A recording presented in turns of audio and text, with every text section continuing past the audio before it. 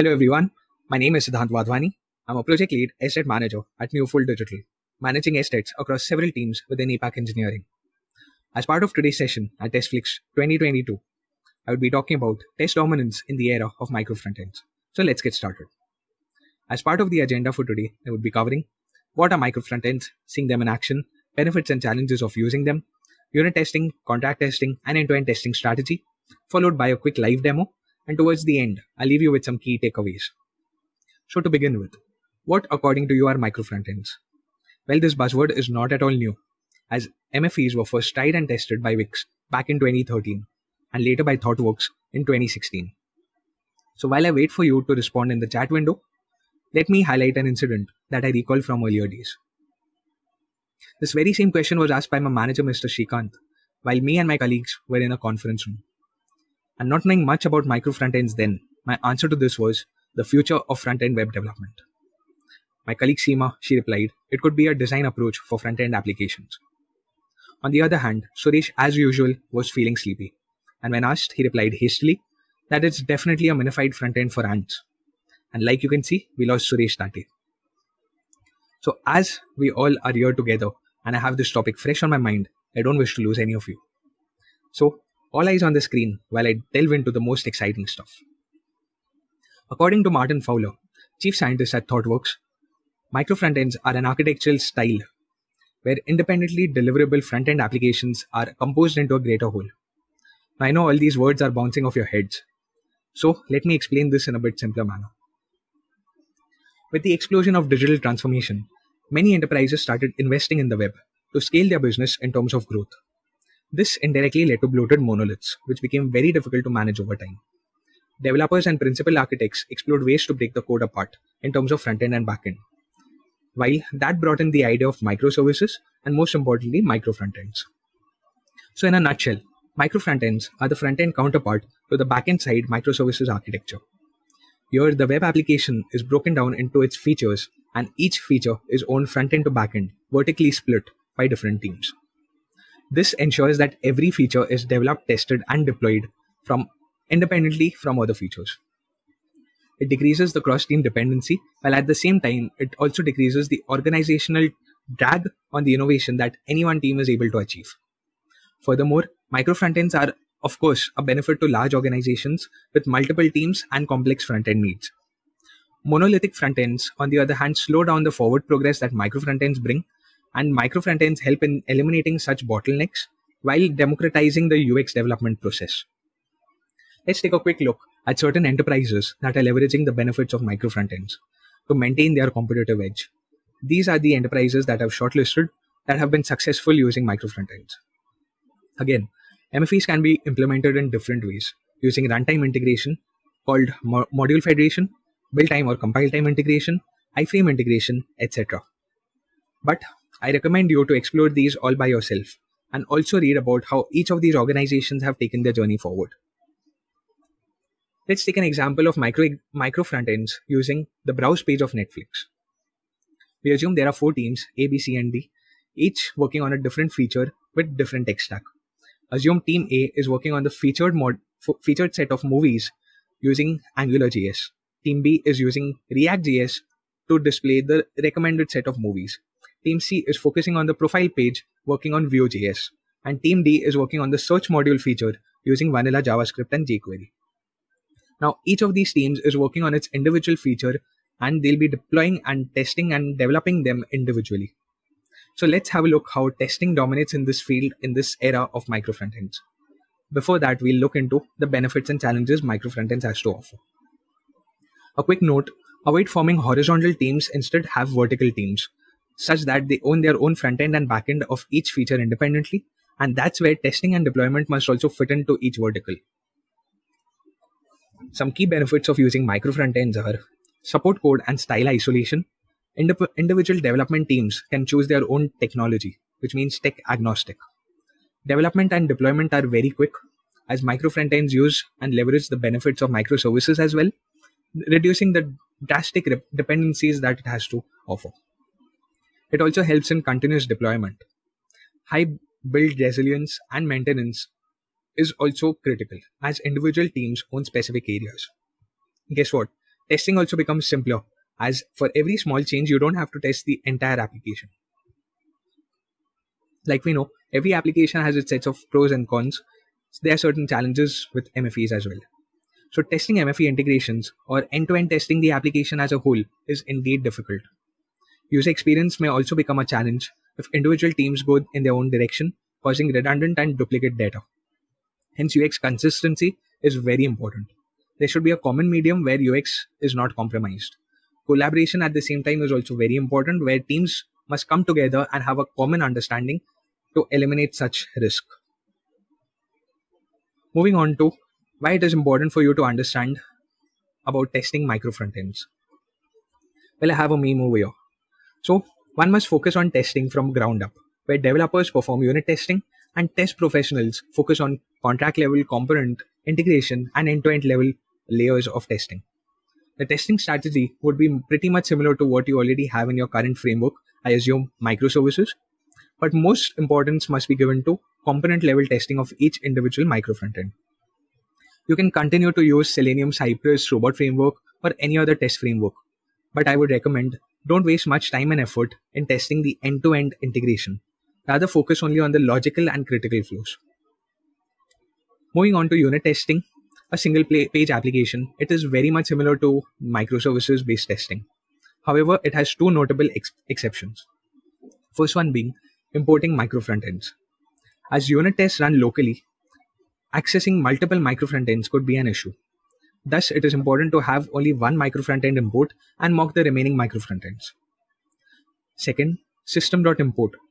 Test, it is ideal to be asynchronous, as system.import, we all know, returns a promise. Hence, mocking both system.js as well as the module that you're importing would be ideal.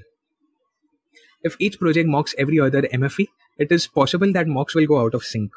And for this, it is recommended to use the shared mocks approach, where keeping the mocks in sync would not only require one change, it would avoid committing multiple changes and mocking the behavior across multiple repositories. My recommendation is to use Jest for unit testing, as it also helps with JavaScript side of code and includes React applications. Moving on to an example where in general you must test each component and make assertions only about the logic contained within that component, as we discussed earlier. For instance, let's pretend that this is the app component, how it looks like. Then the only thing that you need to test is the hierarchy that is correct.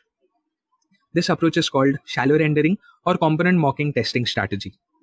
Although it is not recommended by React themselves, but I believe it's the best approach to test such scenarios. So in contract testing, to help ensure our mocks are an accurate representation of a consumer or provider, we can also adopt the consumer-driven contract testing approach, where the mock consumer makes the request and the provider receives the response. In this design, the consumer themselves define the contract and provide mocks for a provider to test against their pipeline. By doing this, we can be definitely more confident that our changes won't break on production. Looking into end-to-end testing, we use a recurring pipeline pattern to trigger the deployment and testing of micro frontends. Each independent micro frontend targets a single repository that contains a suite of end-to-end tests. Once a micro frontend has been deployed to a development environment, it triggers the end-to-end test, which could be either the entire set or a subset. And depending on the pass-fail criteria, the changes are further deployed onto the next stage. That could be the staging environment and then onto production. That's how the process goes. However, in case there are any failures, a trigger approach is used where we trigger the failure message upstream and a rollback is performed. So that's the failure mechanism that we can implement.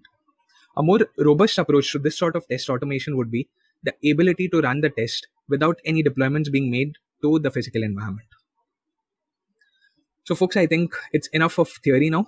How about some live demo? As part of this demo, you can see that I have implemented different micro frontends, all hosted on a Kubernetes cluster. The container MFE is the host application or parent MFE, which contains another MFE called the domain MFE. Then we have the cart MFE and the payment MFE. To implement these, I have made use of two integration approaches. First one being module federation, also known as runtime integration, and the second one, iframe integration approach. Above that, I have also made use of error boundaries to handle cases like when an MFE goes down.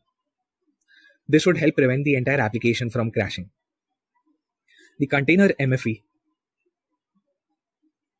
cart MFE and the domain MFE have been implemented using the runtime integration approach, where communication takes place via custom events. On the other hand, the payment MFE has been implemented using the iframe integration approach, where communication takes place via browser API calls. So let's take a quick look at the code. As you can see, in the container MFE plugins.js file, on line number 4 is where I have imported the module federation plugin. And on line numbers 12 and 13 is where the other MFEs are being referenced.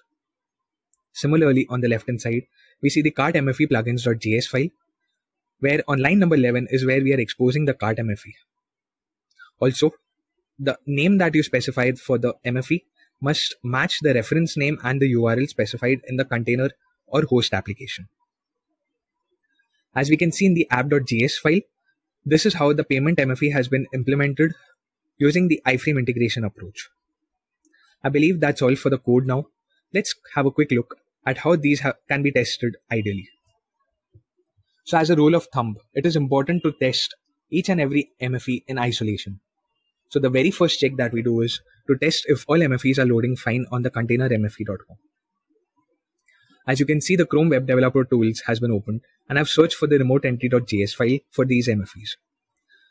As we can see, the domain-MFE, that is the domain specific MFE and cart MFE, both are loading fine, which means MFEs are loading fine on the host application, right? So next we move on to testing the domain MFE in isolation. Here we can test with a couple of inputs, like leaving the domain name blank, where we have a couple of validations, maybe entering HTML tags or having spaces in between. Once we test the functional behavior around the team boundaries and across team boundaries, that's when we move on to testing the integration of the domain MFE along with the container MFE. So here, let's test with a couple of valid inputs. Taking test type as a domain name that I wish to search for, let's see the inputs. So here we can see the list of domains has appeared, right? So this is where the integration can be tested between the domain MFE and the container MFE. Next, moving on to testing the domain MFE versus cart MFE, how the integration works. So as we had discussed earlier, the communication is via custom events. Once you add or delete a domain name and you can see that reflecting in the cart checkout. Once this bit of testing is complete, you can click on checkout. That's where we see the payment MFE, which if you earlier recall, we discussed, has been implemented using the iframe integration approach. Here you need to test the communication between the cart MFE and the payment MFE.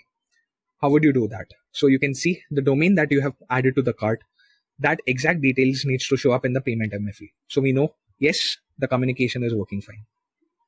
Next, you can test a couple of error cases or negative checks for the card details that you enter.